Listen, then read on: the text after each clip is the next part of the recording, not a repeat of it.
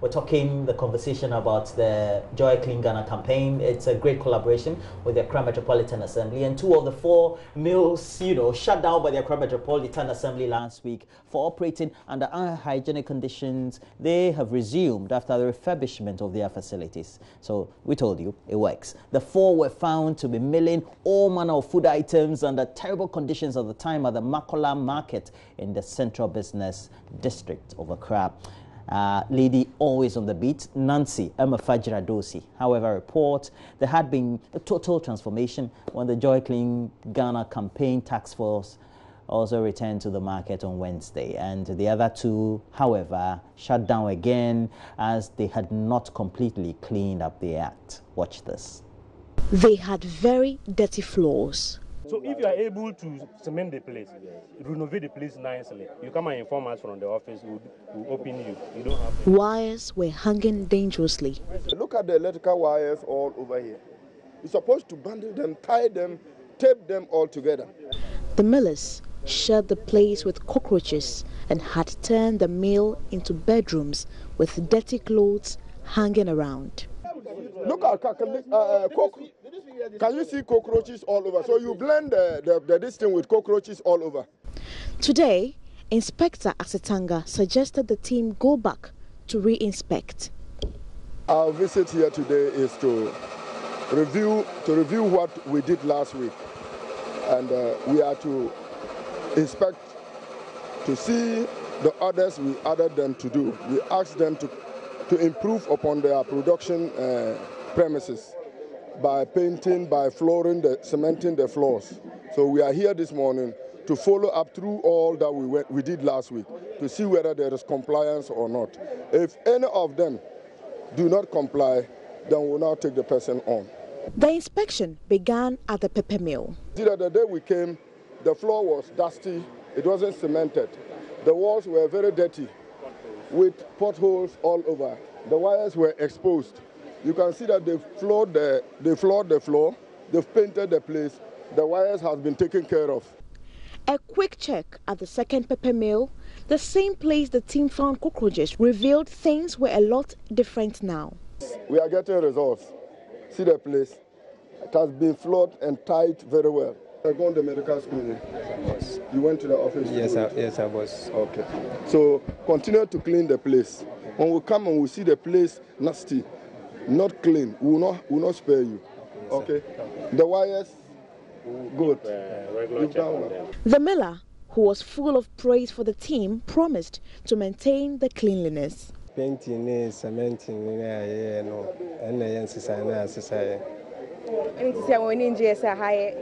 nice. Now customers some about almost today. Almost a higher fine. So then I'll catch any team. Follow Pessimon down Masi, Ajuma Mayano, Yamishiramo, Yensua, Omobayasino, Yensua boy. Na Bibia Moye man, I find my pa. The tomato miller had painted the entire place, but his wires were still untidy. I tell you, when we came the last time, I didn't hear anything. We told you that get qualified electrician. But I've reported for them. For who? For electrician. Those will come and fix the meter for me. Let's get out. Please, take your valuables out. Take your valuables. So we will lock the place. Later, come to AMA office, and then you do what we I report for that. They say no problem. So you let's get out. Let's go out. It didn't work. He wasn't the only person who was shut down. This operator of the granite mill, who was painting at the time of our visit, also had his shop closed down for one reason. What did we tell you to do? Oh, simple answers, then fast, then we'll go. You feel you operate the way you are operating, you will not comply to our law. Where is the clean? You clean here, you have this. When you saw us, you started packing them and piling them up. So which one have you cleaned? Can you imagine this for what?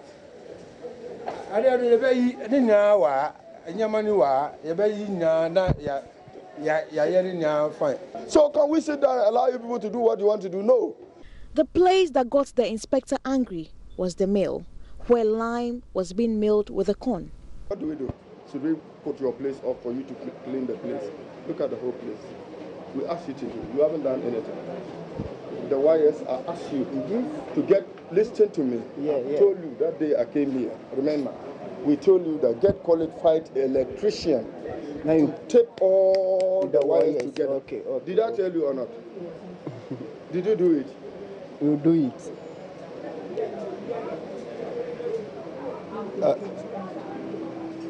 Director, I got in.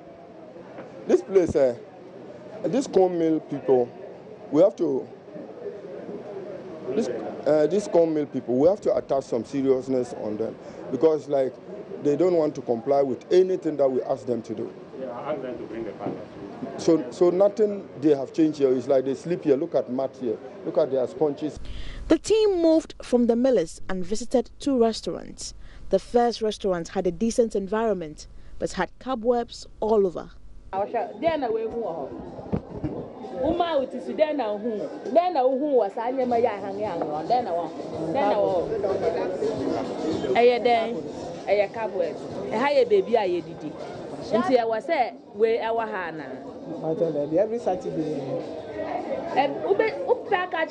Last week Saturday, we are there with madam. That was there every day.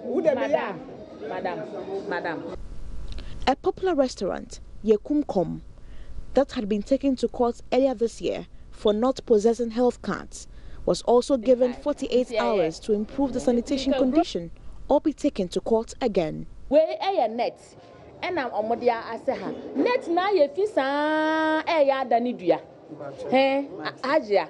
Fish crab mochie. Fish crab mochie. But she has no any side way. And yes, I know better, but until we buy and go clean way now, didn't see her. Send a problem, Bienio.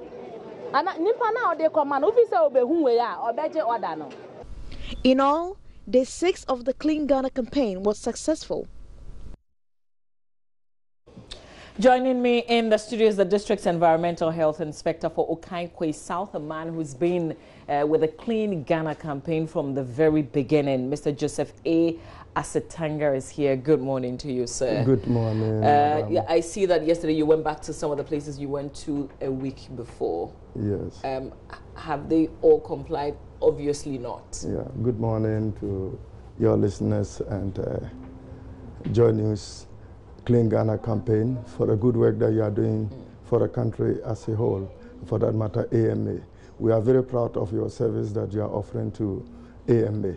And we think that this your service will reach other municipal assemblies that is also facing the same challenges that we are going through. So we're very happy for your services.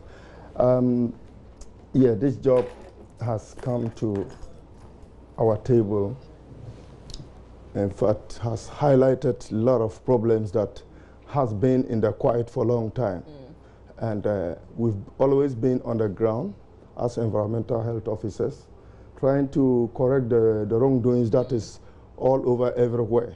But it's like compliance and people to comply the basic bylaws of the assembly. They feel that's a big challenge. Challenge for the them. fact that the cameras are on them now is making a whole lot of difference. Very, very great impact. It's making a great impact.